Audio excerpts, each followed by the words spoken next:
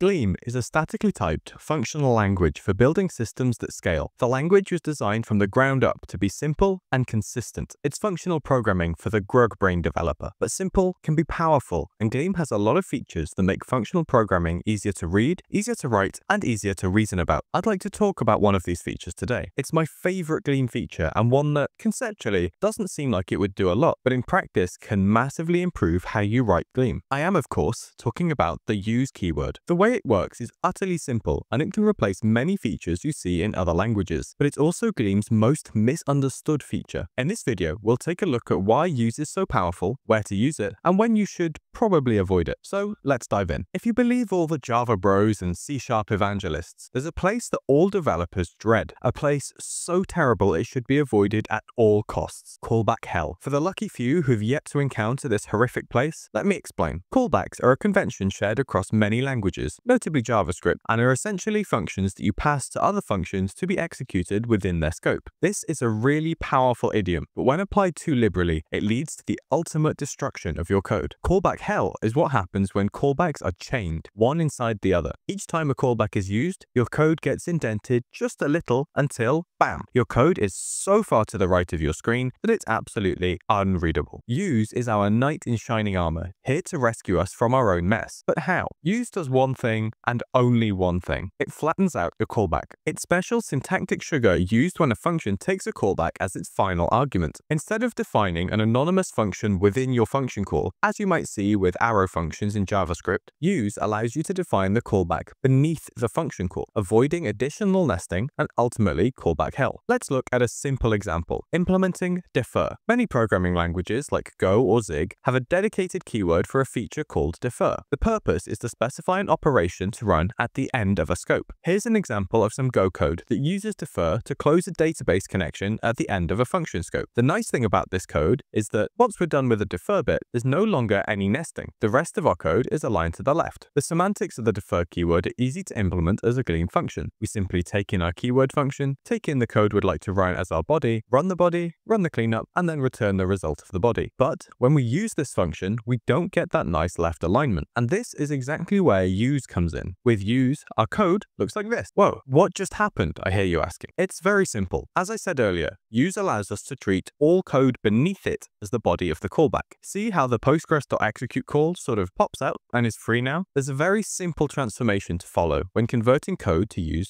Start with use, then move the parameters of your callback to the right of the use keyword. Type an arrow pointing left, followed by your function call. Finally, pull your callback out so its body becomes the remainder of the body of the function. It all makes sense, right? Much like subscribing to my channel makes sense. The button is just a little further down the page. With use syntax, we were able to recreate Go's built-in defer with just a regular function. So, what else can we recreate? We could start with try syntax from Zig or Rust. We could implement something akin to early returns in a functional language without needing any nesting. Or, we could even add concise middleware and context management for our web servers with no macros required. Are you sensing a theme? Gleam prioritizes keeping the language extremely simple. Use is a simple construct. The control flow is very clear, but it empowers us to replace multiple fancy language features with just plain old functions. The key insight was understanding that these extra language concepts were all fundamentally about avoiding excessive nesting and callback hell. So, Gleam solved the problem at its root with just one feature, and all it does is flatten that callback. But before you run off to write all your Gleam code to use, we need to have a talk. Use syntax isn't all that complicated, but when overused, it can make code more difficult to follow. There isn't really a community consensus yet on when to use,